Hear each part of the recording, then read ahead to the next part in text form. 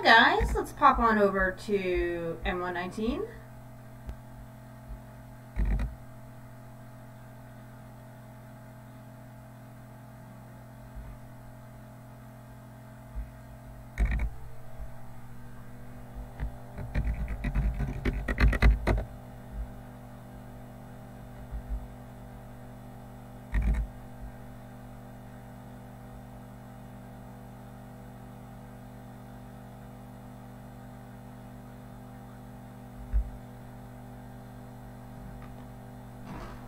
Okay, fantastic.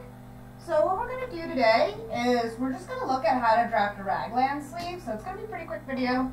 So raglan sleeves, let me just pull up what one looks like so you know what I'm talking about. They're very common for knits. You can do them out of wovens. It's not, you know, impossible. However, I haven't really seen a ton of raglan sleeves. If they are being done in wovens, they're typically done for like coats, and it's something that's going to be a little bit more kind of oversized and big. They're not great for wovens that are like super fitted. So here they are. Let's just click on the images. You've all seen them.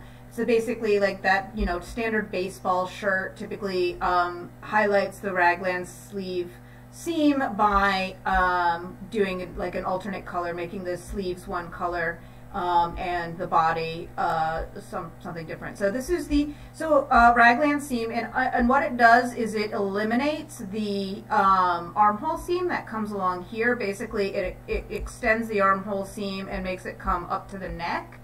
And as you can see, it's very popular for like t-shirts and things like that.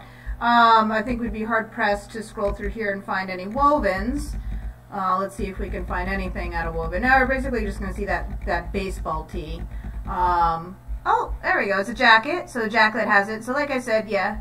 Well, the shirt has it, but you see it's oversized. Not very good for fitted, very tight fitting wovens. It's not really great for the shoulder. You don't necessarily have to have the, here we go. This is sort of like a printed sort of different thing. That's a cool hoodie. Oh yeah. So okay. So how do we draft this thing?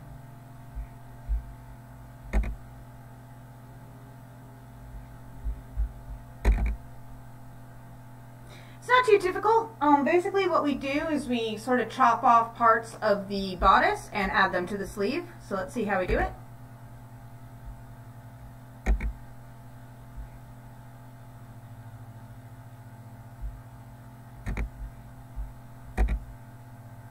I'm going to get rid of the skirt sloper first off, just because we don't need it. Now what I want to do is, like I said, let's do like, you can do any length raglan sleeve that you want, but you know, I'll just do it full length because it doesn't really matter. The first thing that you want to do is figure out what your raglan seam is going to look like on your shirt pieces. So essentially it comes from like about, I'd say like 0.7. You don't want to do it too high.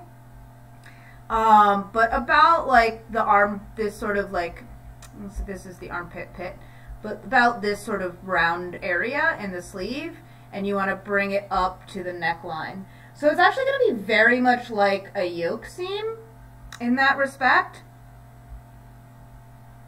On the back, of course, it's going to be similar, but I'm not going to have it go across like the yoke seam does. It's going to do the same thing. It's going to go here up to the neckline. So again, with any seam, you can draft it first. Now you can play around with it if you want. If you want to do some crazy little thing with it, you can. Again, any kind of crazy thing is harder to sew. And typically we just have it go straight. That's the style. But if you want to do something different, you can. I'm going to do just a very standard raglan, and I'm going to keep it from just about like the full part of this curve, and I'm just going to cut straight to the neckline. And again, wherever you put it, it's really up to you and your, you know, how you want the raglan seam to look like. So you want to put it down here, you want to put it up here. That's really going to be up to you. Let's put it about right here. That looks nice. Okay. Looking good. I'm going to keep that there for now, and let's go to the back. And for here, what I want to do is close this dart, because that's going to get in the way, so I don't want it.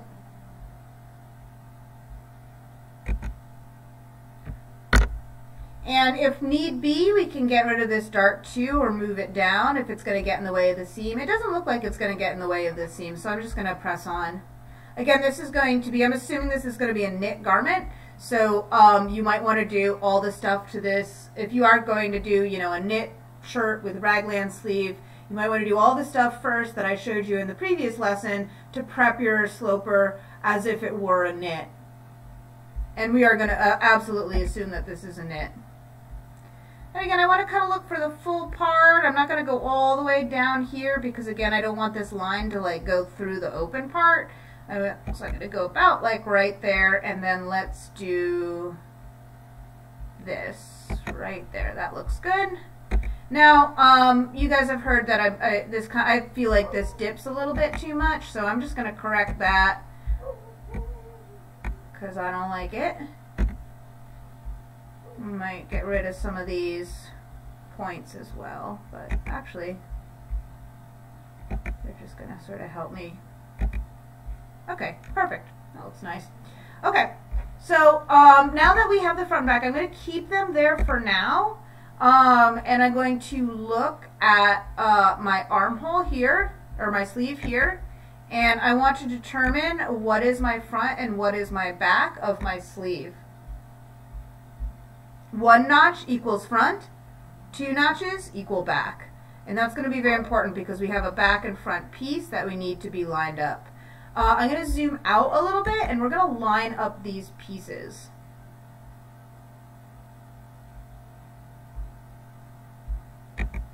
Now, what's going to happen is here is sort of the end of the armhole. So this part of the armhole is still going to get attached to this part here. And then we're going to, basically, this is the whole armhole now. Kind of weird, right? But that's the way it is. The shoulder seam gets sort of put up here, so that's what we're going to do. So I'm going to bring this sleeve down, and we're only going to work on the top, so I might zoom in just on the top. But I'm going to drag out a guideline and put it right in the center. Plop. And this is going to basically represent my straighted grain, and also that sort of top sleeve that's going to go up and now become the sort of top of my shoulder seam. So what I want to do is I'm going to grab these pieces, and they actually need to be flipped around because here's my shoulder piece and this is my seam piece. The seam piece needs to go on the outside and the shoulder part needs to go on the inside. So what I'm going to do is I'm going to right click, transform, flip horizontal. Bloop. Okay? Then I'm going to rotate it so my shoulder seam is straight up. Boop. Okay. And we're going to put that on the side that it needs to go on for right now. We're going to do our final adjustments later. But for right now, I'm just going to kind of plop it right there. Going to do the same thing here with my front piece. Maybe I'll rotate it first this time.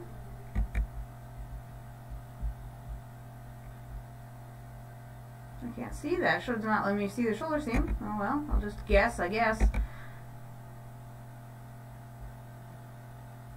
Alright, not too bad. We'll do final adjustments later, so. And I'm going to flip that as well.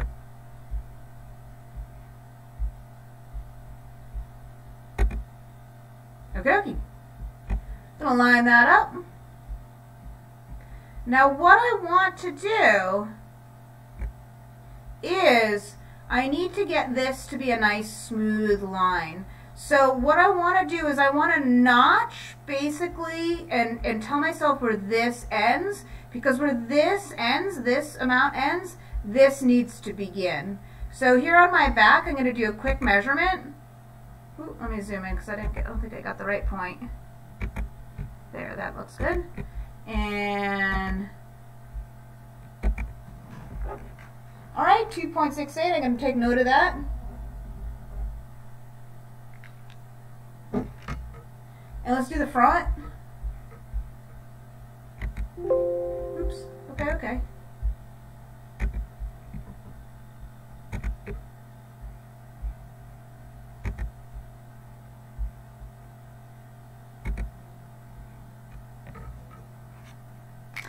$3.69. Alrighty. Okay. So I'm going to zoom in on my sleeve sloper now, in here, and I want to know where those points are. So I'm going to go ahead and let's delete any of these because we're going to have to redraft it, and make sure that they are non-grading, because I don't want anything getting in the way of my measurements. So all these points I want to make sure are non-grading. And somehow I can't change that. Can I delete it?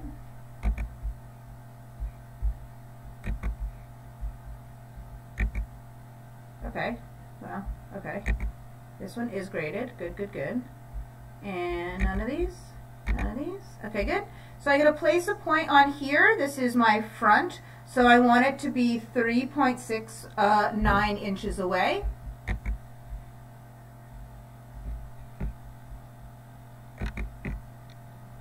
And this is my previous point.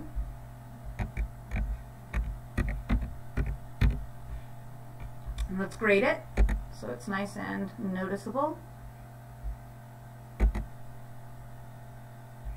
Okay, I might get a little bit confused, so I'm just going to delete this other point in favor of this other one.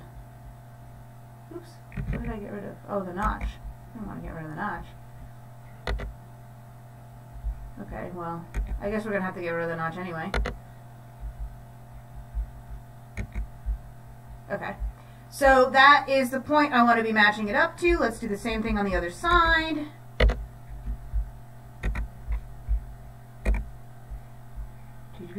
Okay, this should be okay. Let's add our point in. And this one's going to be 2.68. Let's grade it. And this one's going to be the next one. Okie dokie. Okay. So there's our points right up here, number 5 and number 8. And so this will allow us to sort of line up our pieces so that seam is going to be proper length. So what I'm going to do is, let's zoom out a little bit so I can see the whole thing. And I want to kind of play around with this. So I'm going to make the neck a little bit bigger. But that's okay, that's just the neckline. The neckline is just going to be a little bit bigger. But I'm going to kind of angle this like so. Not so much. I don't want so much of a big angle.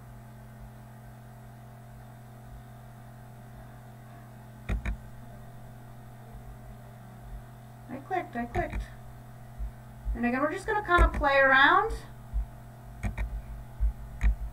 And I want this to really sort of match up right there. And this to match up right, we did the 0.8, right? That was 0.8. That's going to match up a lot, kind of nicer. Let's play around with the rotation. I'm going to rotate this inward a little bit.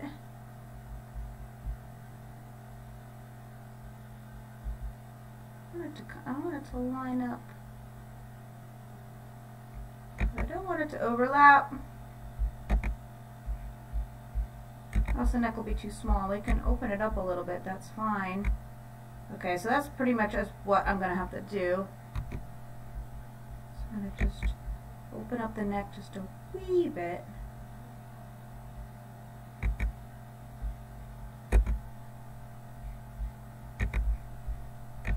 Settle that back down. And actually, let's rotate this guy out a wee bit too.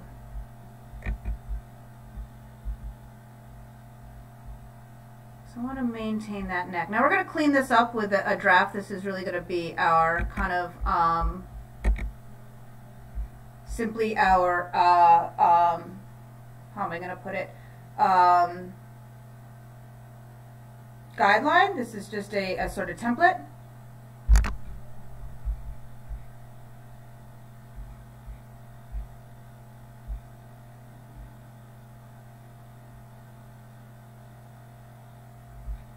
So what I'm going to do is protect it. Sorry, I sort of spaced out there for a minute. I was checking something else. So let's go ahead and protect all of our pieces.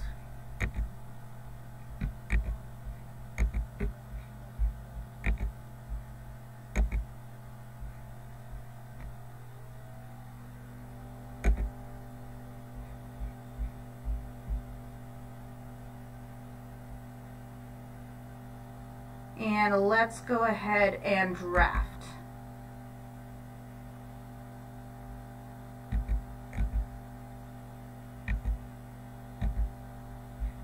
Okay, let me move it up a little bit so I can see the bottom.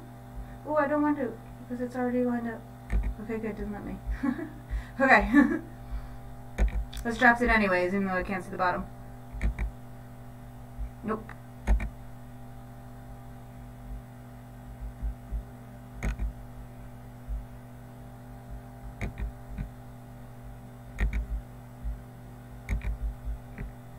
It's very straight here, so I want this line to be nice and straight.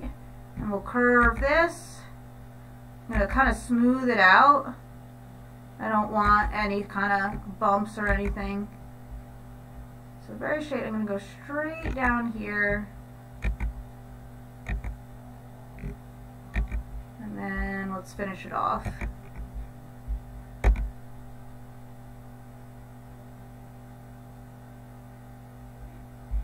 Alright.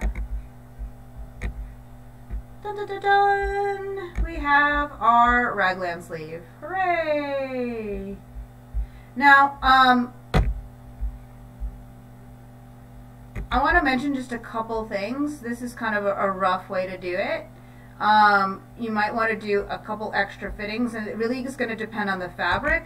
So the reason that this works is because what happens in the shoulder, as you can see here, we actually took out some of the shoulder length here, which is okay to do in knit because it stretches out. It'll stretch out and around the shoulder. But I took it away. But again, in wovens, if we were to do this, because the fabric doesn't stretch, we didn't really do anything else here, but we kind of took away from the shoulder. So that is going to create a lot of fitting issues when we do it if we do it in wovens. Oh, the last thing we want to do here, very important, is to indicate what is the front and what is the back. Because of course, and we can put corresponding notches here. Because of course we really want to know what is the front and what is the back. And again, you're going to go ahead and do a double notch on the back. Let's put one, right here. And from the previous, this is the previous, let's just make it a nice, 5.5 sounds fine.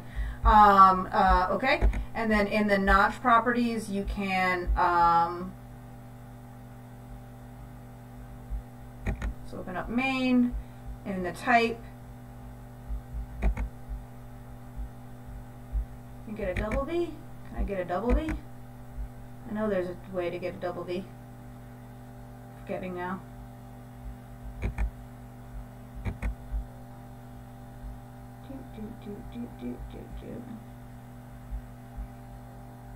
I guess I can just put another one right next to it if I want.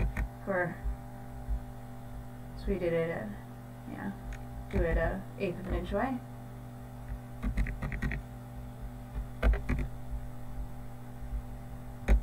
So there's my double V for the back and a single V for the front. My next, let me do it. It's fine.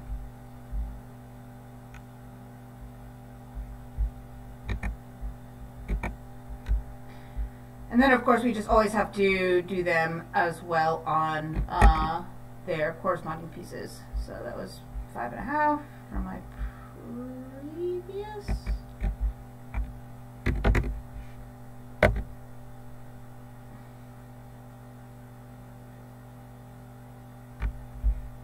And then you double it up and do the same thing on the other side. So there we go. Hopefully that was helpful. Again, maybe if you want to try it out for a knit. It is a fun little design. It's nice to have that sort of ability to kind of contrast. And again, you can play with those sleeves if you want to, those seams, if you want to make them a little bit more fun. Be my guest. I want to show you guys. Let me actually get out of here first. The new puzzle. Nope. So I loved your little cranes, but I'm going to up the ante. This might be our last puzzle. I don't know. Sort of getting waning interest in puzzles. I'm going to go to the other one so I don't have as much lag.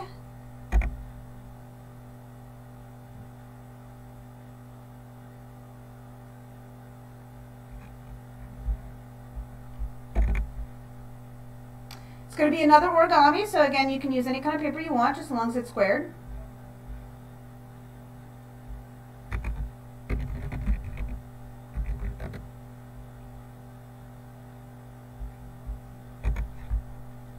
And I have my own example. I might run downstairs and grab it. Should have brought it up beforehand. Well, it is springtime. And springtime is time for bunnies to be popping up out of the ground and eating things. I know we passed Easter. This should have been, I guess, an Easter assignment, but.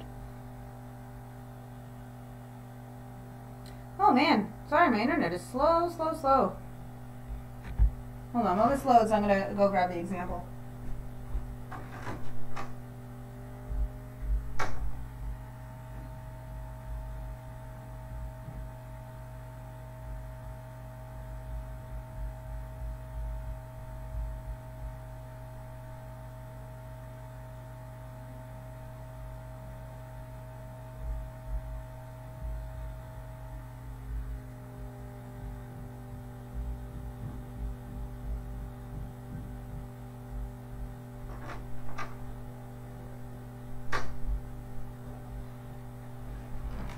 Alrighty.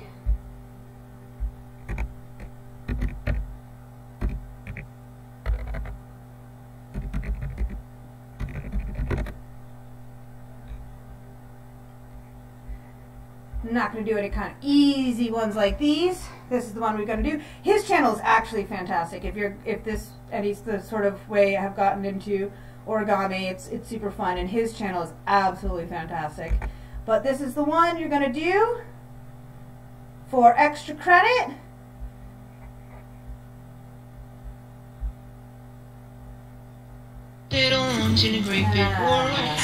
The story of a pair of lungs that smoked as a teen and never grew. So this is your little guy, and it's a lot of fun. We'll leave it at that. It should be enough for you guys. And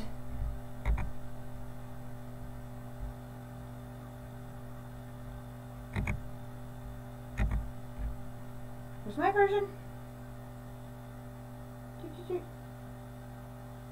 So it's not impossible. It's just a little tricky. And I'll see you guys next week.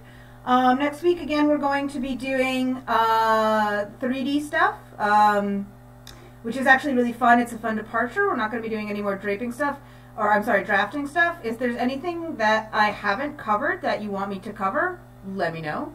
I've asked this before. I haven't gotten any requests. But do let me know, and then that'll be our last assignment. So there's nothing due next week, just to be clear. All this stuff is just sort of, you know, for your information. If you guys want to do knits for your final project. Again, the final project stuff, I'll double check. It should be up there. It's going to be two things. It's going to be your own draft and a given draft that will be given out the last day of class. But so next week we're going to do 3D stuff. There'll be a small assignment tied to that, but it's pretty easy and it's pretty fun. It's a little bit of a different stuff than we have been doing. And then we'll work on the final. If you get stuck or you want help or anything, just email me. Always, if you are going to ask me questions, please email me your flat. So do your flat first, or else I really don't know what you're talking about. But have a great weekend, and I'll see you next week. Bye-bye.